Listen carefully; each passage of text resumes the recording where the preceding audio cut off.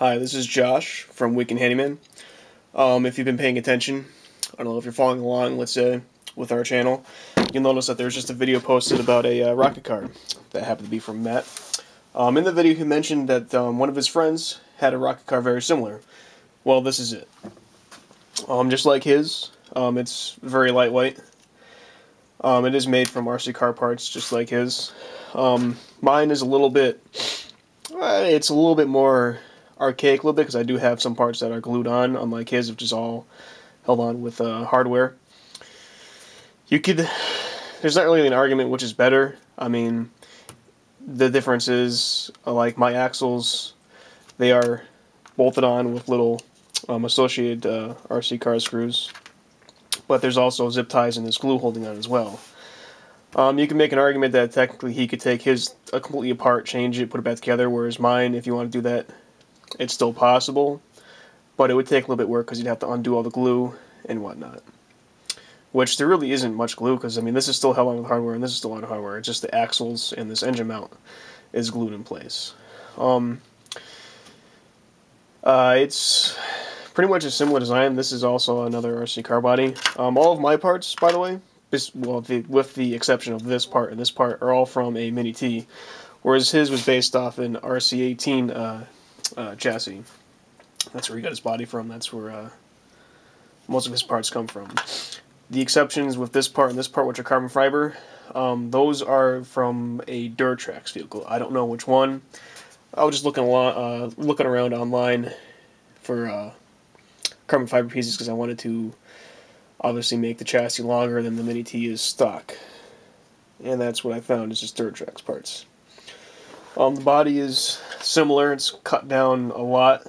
Mine is still more intact than his is, but you get the idea. This is actually a hole I made to mount an onboard camera.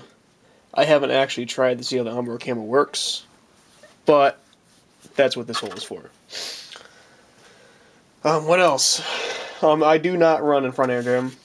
When I originally made this thing, I did actually have a front air dam on it. But the thing I found with my front air dam, for whatever reason, is it would get hooked on stuff. And it just ended up breaking off, so I just said, you know what? I'm just not going to run a front air dam. I mean, he makes the argument that it holds the front of his car down. That's negligible in my opinion.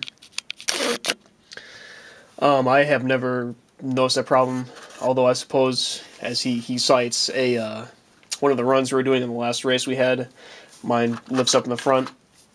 I have to see the footage to argue that. Or, not argue, but I want to see the video footage of that actually happening. What else? It does have an engine compartment. It has a passenger compartment. The back is, mine is technically still mostly all there. As you can see, mine is much dirtier. That's because I don't run parachute-less charges or engines. Technically, it is actually probably better to run the parachute-less charge, or the engines that don't have the parachute charge, just because it keeps everything cleaner. With mine, I don't bother trying to search around for the parachute, or the engines that don't have the parachute charge. I just will go and find whatever I can for the A10 rockets. The reason is simple, is because they're easier to find. He always tends to have trouble finding the engines without the parachute charge, so I just don't even bother looking. I just go and buy the regular engines. Simply as the fact that they're easy to find, pretty much at any craft store, hobby store, wherever. But that's basically my design. The reason I have it out today is because I want to clean it, of course, because it's kind of dirty, and I need to do some maintenance. It rolls nice, but I also need to install steering, like on his. In the past, where we had run was more downhill, and it wasn't ever a problem for me to have the car go, or it never was a problem not having steering, because the car would always go nice and straight.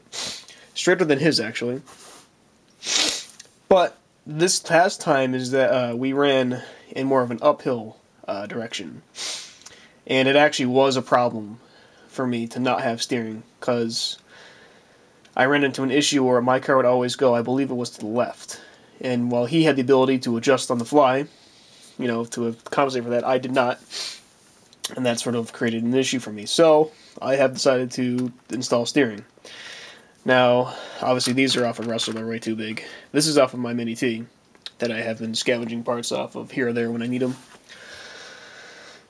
I'm just probably going to remove these 2 screws here and just install this here so I can install or move the front axle a little bit that way, depending on if I need to go more right, go more left, depending on the conditions. What else? Other than that, it's pretty... I mean, we're pretty much, you know, running the same class of car. Something I forgot to mention, actually. Well, his rocket tube is he made it out of aluminum, which works pretty good. This is a crazy glue tube. So if you're ever planning on making a rocket car or want to do anything with rockets that are going to require A10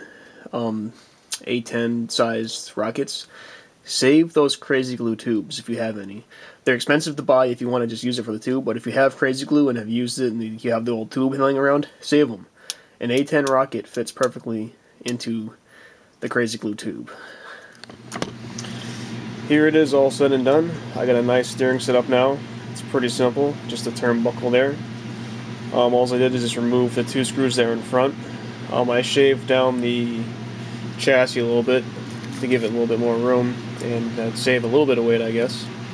There used to be pieces that were that went right there like that.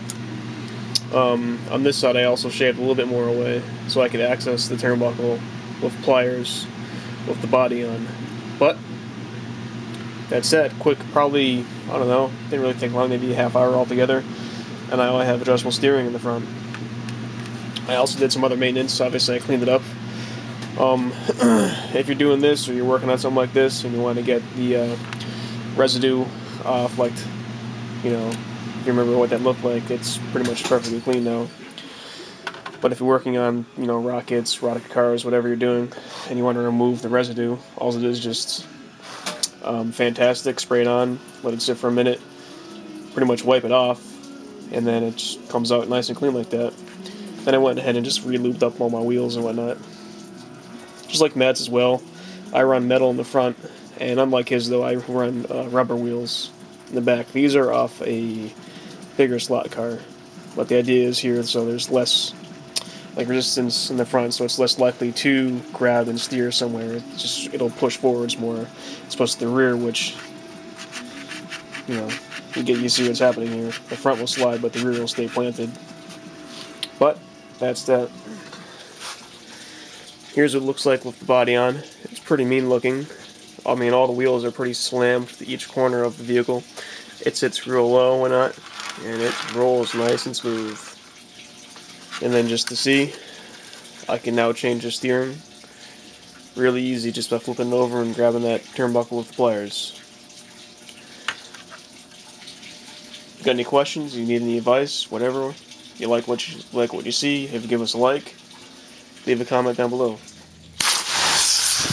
Oh, that was pretty damn good.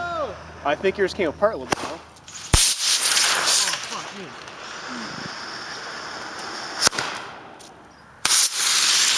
Oh, fuck yeah. That was good. That was a good run right there. Another incredible run. Perfect. Another good one. Oh, that was a fucking... We good? We good? Good.